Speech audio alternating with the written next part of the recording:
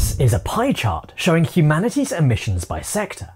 Not only does this include the CO2 we have produced, but also the methane, nitrous oxides, and other greenhouse gases that human activity releases. Now, looking at the graph, the first thing which becomes obvious is that the biggest slice by far is energy. And that shouldn't be surprising, given that nearly all our energy comes from burning fossil fuels. But it does highlight the urgent need for alternative energy sources. Fortunately, we already have many such options, including wind, solar, hydroelectric, geothermal, and nuclear. And renewable energy in general is becoming increasingly cheap and efficient.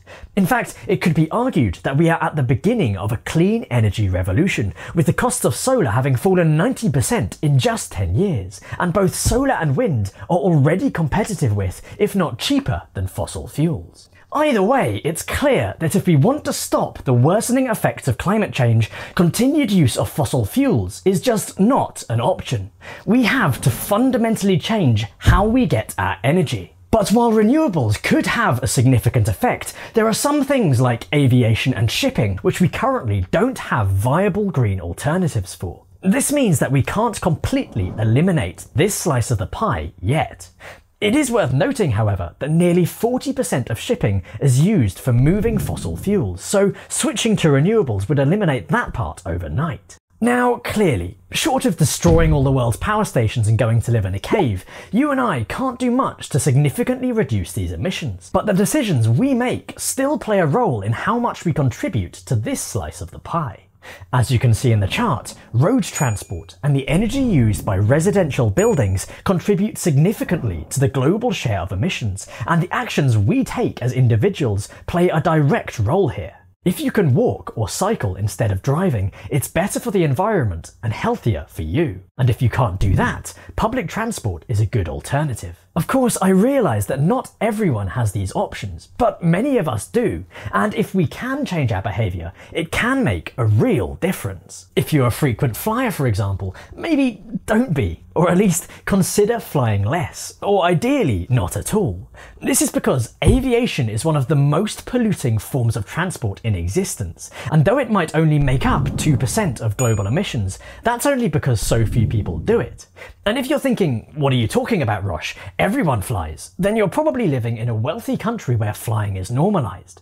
For most of the world's population, it's an unaffordable luxury, and even in wealthy countries, the majority of flights are taken by a minority of people. Similarly, the energy we use at home matters. Every time we use electricity to stream our favourite Netflix show, or turn the heating or aircon on, that's producing CO2. I'm not saying we need to live without electricity or heating, but just be aware of what you're using.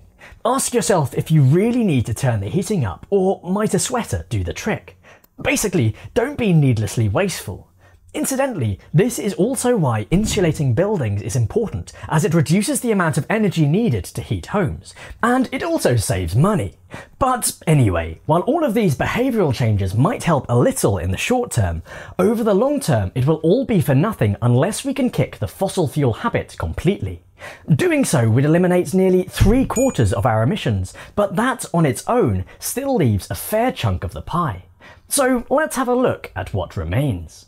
The next biggest share of emissions comes from agriculture, forestry and land use, and these emissions are considerably less straightforward to address. After all, we can't just stop eating. Now, the simplest solutions involve changing farming practices and what we eat. Livestock and manure make up the biggest fraction of emissions here, so reducing the global consumption of beef and dairy could have a significant effect. And yes, that means the vegans have a point.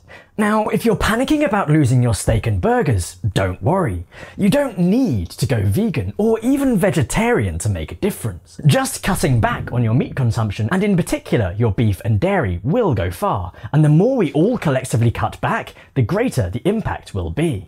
Similarly, protecting forests and re-greening the planet could eliminate the emissions from deforestation, and banning the practice of crop burning would also be significant. But unfortunately, some of these emissions are unavoidable. Rice fields, for example, generate methane due to bacteria in their waterlogged soils, and while we could, in theory, try to consume less rice, it is currently the staple crop for literally billions of people, which makes giving it up unrealistic to say the least. This means that it's probably impossible to completely eliminate all agricultural emissions, and so we have to find ways of offsetting them, perhaps by restoring biodiversity. So with agriculture and energy covered, we've already accounted for nearly 90% of human emissions, which is pretty significant.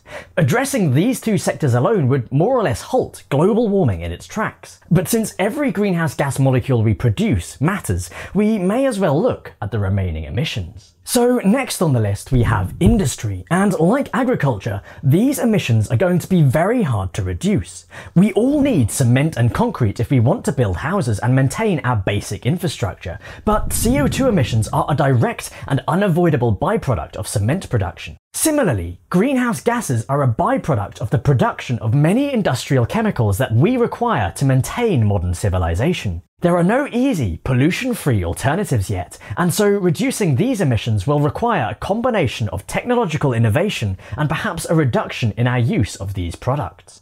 This is also an area which we as individuals have very little control over. The best we can do is vote for policies which attempt to address it. And that brings us on to the last and smallest slice of the pie, the emissions produced from the decomposition of waste. Again, these emissions are on some level unavoidable since decomposition is a natural process, so it's fortunate that they are relatively insignificant compared to energy and agriculture. But even so, we can still reduce these emissions by simply reducing our waste.